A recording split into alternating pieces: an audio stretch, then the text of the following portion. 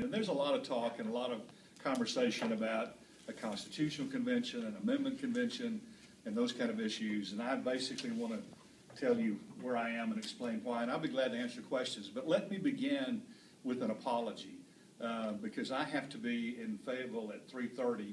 And I was timing, when I came through Fayetteville, I was looking to see exactly how much time I've got. And I've got 35 minutes. So help me to walk out of here at 2:55 because, and I need you to help me because I'll forget the time. Oh, I know. And so help me do that. Yeah, you don't have your timekeeper here. So yes, I need some. I don't have my timer here, so forgive me. But I think I told Kay and Sherry a moment ago that I'm no longer in charge of my schedule. In fact, the only part of my life that I now control begins now when I get up to start talking, and so I take full liability, full responsibility for everything I say. But thank you for letting me come. And I just want to give you a little history here and let you kind of understand why I am where I am on this issue. And I'll be glad to try to answer questions if I can. We do a lot of Q&As. Well, we do a lot of Q's, not always a lot of A's, because I don't always have answers for everything. But just a little bit of a history, and that'll help frame where I am. And let me tell you, I know there are a lot of agendas out there now, and let me tell you what my agendas are. One is I'm a passionate student and defender of the Constitution. Secondly, I am a passionate defender and advocate of states' rights, that we've got to recover the intended balance of power between the federal government and the states, and that I'm also a passionate defender of the constitutional republic that our founders gave us when they gifted us the country that we now enjoy. So those are my simple agendas, at least in the context of what I want to talk about today. But a little bit of historical setting here in context, and it's important to do this study in historical context. But when those 55 men gathered in the old Pennsylvania State House back in 1787, they were under an immense amount of duress, and not just from the fact that the summer of 1787 was the worst heat wave on record in Philadelphia when they met in the old Pennsylvania State House. But the new nation that they had created was only about 10 years old, and it was actually starting to fall apart.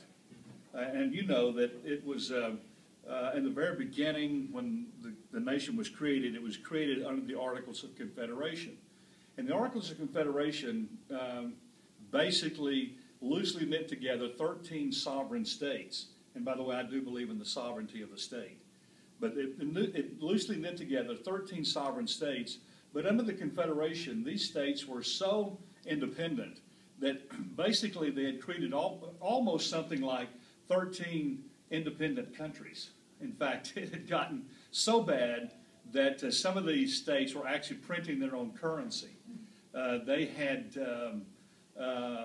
created such horrible import and export tariffs that trade between the states has fallen apart.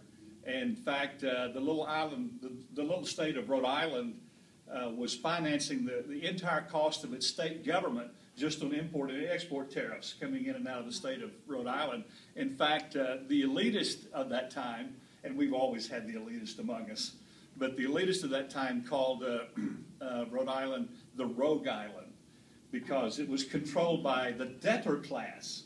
In fact, they had just passed, in 1786, they had just passed a law forgiving all debts. And they were considering a measure for redistributing all property to its original owners every 13 years. So, I mean, it was really, it was a disaster, and to say the least. In fact, it had all gotten so bad that Benjamin Franklin, when he was writing about a possible constitutional convention in 1787, wrote that if we don't fix the problems facing our nation, that our nation is going to fall apart, and as the word I think he used were irrevocably unravel, or something to that extent that Franklin wrote. So, in 1787, the Constitutional Congress, that is the Congress under the Confederation, passed the following resolution. They said, resolved that in the opinion of Congress, it is expedient that on the second Monday in May next, a convention of delegates who shall have been appointed by the several states be held at Philadelphia for the sole and express purpose of revising the Articles of Confederation, and reporting to Congress and the several legislatures such alterations and provisions therein as shall, when agreed to in Congress and confirmed by the states, render the federal Constitution adequate for the exigencies of government and the preservation of the Union. So that was the resolution issued by the Confederation Congress. The problem was that the Confederation Congress had no authority to compel such a convention, and indicated by the fact that it was simply passed a resolution. It was not a statute or any kind of a law. It was a resolution. But they had no authority to compel such a convention, and the states fundamentally ignored it. The Congress's call for a convention.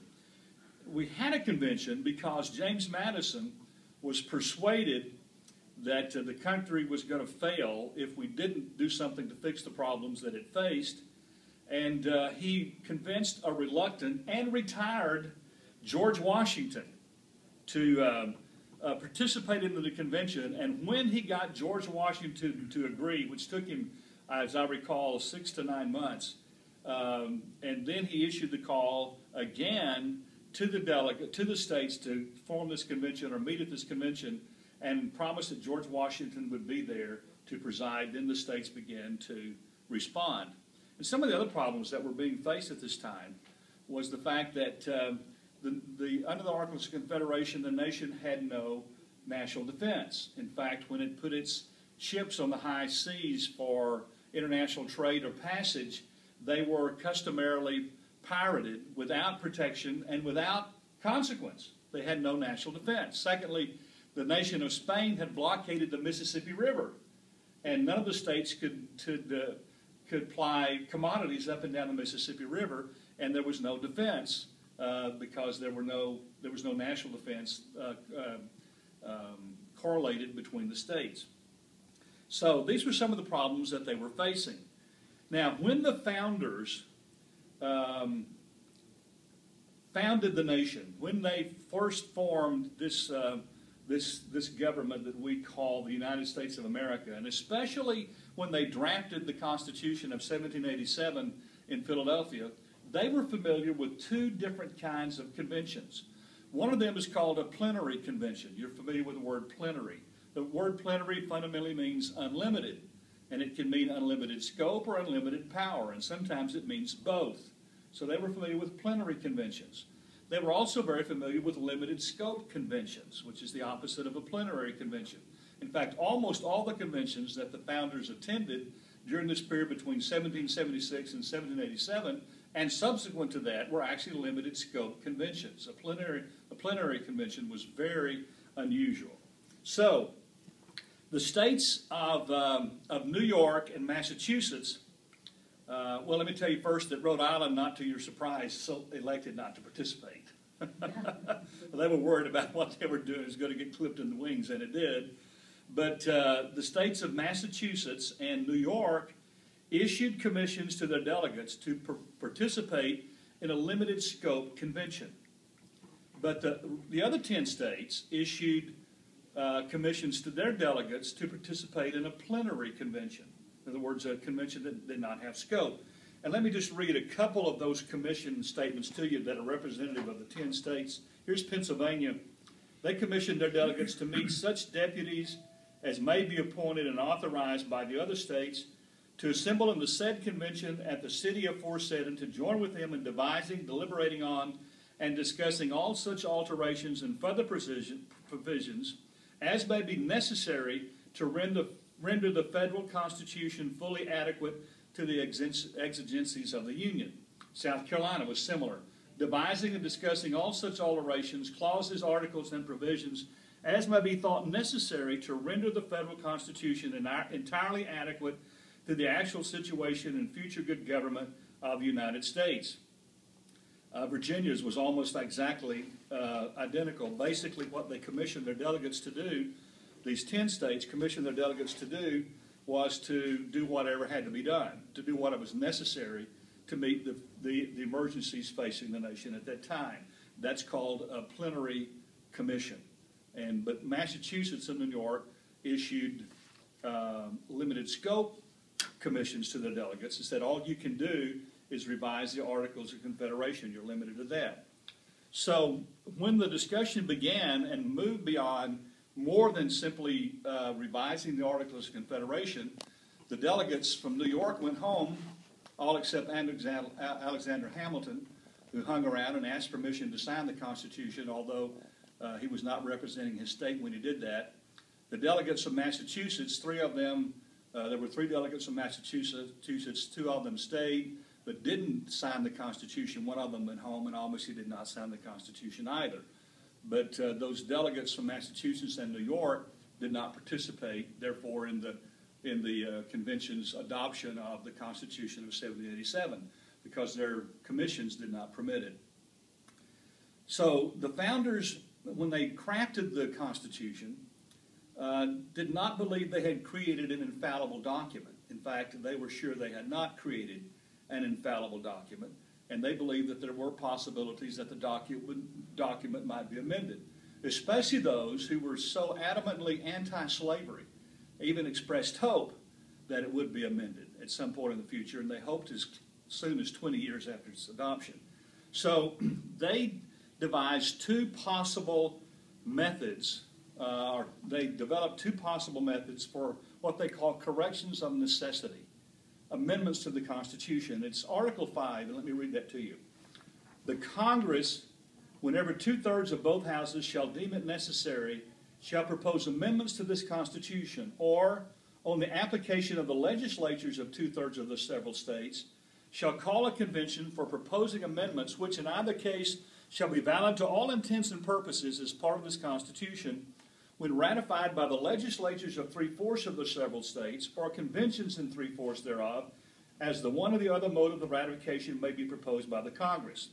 So here's the first method, and that is 2/3, and listen to this part, 2/3, but not necessarily 290. How many members of the House of Representatives are there?